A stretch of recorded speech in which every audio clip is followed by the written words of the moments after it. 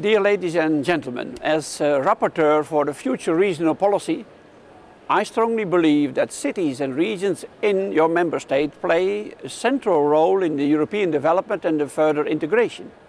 We have to bring policies closer to the citizens who live in these European regions and cities. As former regional minister in the Dutch province of Brabant, I can only stress that this bottom-up approach is key. The EU regional and cohesion policy was and will be indispensable. It's the European Union's policy in which we link the goals for EU 2020 strategy and the new challenges in your member state with local and regional authorities and partners. European territorial cooperation is an important tool to combine best practices and to foster further innovation.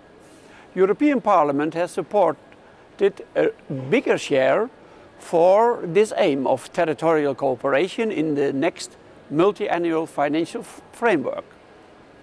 In this workshop today, you will discuss the challenges that are caused by the aging population.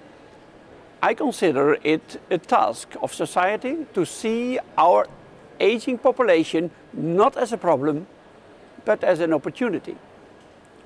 Through promoting active and healthy aging, we can mitigate healthcare expenditures and thereby contribute to the well-being of our aging society.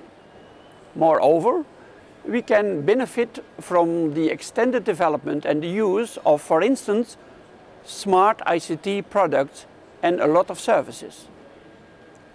Innovative active aging solutions enable us to provide better care, a higher quality of life and provide a higher degree of social inclusion. It's all about silver economy, as I call it, a silver economy with new jobs also for the young generation. A German study carried out in North Rhine-Westphalia that explored the regional economic and fiscal effects has shown that such a mature economy is able to create jobs, care and tourism, a positive effect.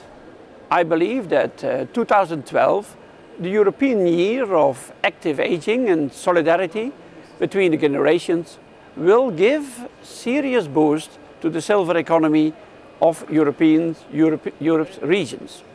Awareness will be raised, good practices shared, and policymakers encouraged to develop new initiatives. This European year is perfectly in line with the European Innovation Partnership for Active and Healthy Aging. This partnership, that's part of the Innovation Union flagship, was launched by Commissioner Geoghegan Quinn in November 2010. And this program will run till 2020. Ladies and gentlemen, territorial cooperation will bring together the best experiences for active and healthy aging in the member states, regions and cities. The Ambient Assisted Living program is another good example of such cooperation.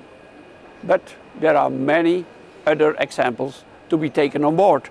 That's why I wish you a good conference, good luck, have a good next period. Thank you very much.